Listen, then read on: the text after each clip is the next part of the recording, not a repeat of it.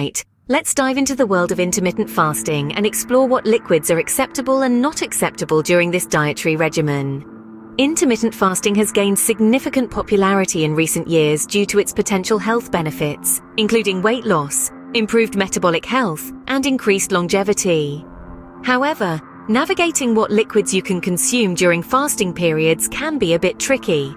So, let's break it down. First and foremost, it's essential to understand that a true fast involves consuming nothing but water. However, with the depletion of stored nutrients in our modern population, fasting without supplemental nutrients may lead to various side effects and complications. Therefore, it's crucial to enhance fasting with certain liquids, while avoiding others that may nullify the benefits.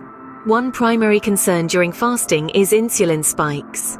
The goal of fasting is to lower insulin levels as much as possible.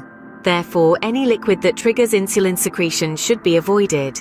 Let's delve into some liquids to determine whether they're acceptable or not during intermittent fasting. Water. Yes, water is undoubtedly acceptable during fasting. However, it's essential to note that tap water often contains chemicals and contaminants. Investing in a quality water filter is recommended to ensure you're drinking clean water. Apple cider vinegar. Absolutely yes. Apple cider vinegar can help regulate blood sugar levels and aid digestion, making it a beneficial addition to your fasting routine. Lemon juice. Another yes. Lemon juice contains citrates that can help prevent kidney stones and offers various other health benefits. Diet sodas. A big no. Artificial sweeteners in diet sodas can disrupt your microbiome and indirectly affect insulin levels, potentially hindering your fasting goals. Coffee. Black coffee is generally acceptable during fasting, but excessive caffeine intake can disrupt sleep patterns, leading to increased cortisol levels and slowed weight loss. Bone broth. No, bone broth contains protein and should be avoided during fasting as it can disrupt the fasting state. Tea. Green tea is an excellent choice during fasting as it contains phytonutrients that support metabolism and offer antioxidant properties. Coconut water. Definitely not. Coconut water is high in sugar and should be avoided during fasting. Pre-workout powders. Avoid these as they contain protein that can disrupt ketosis and autophagy.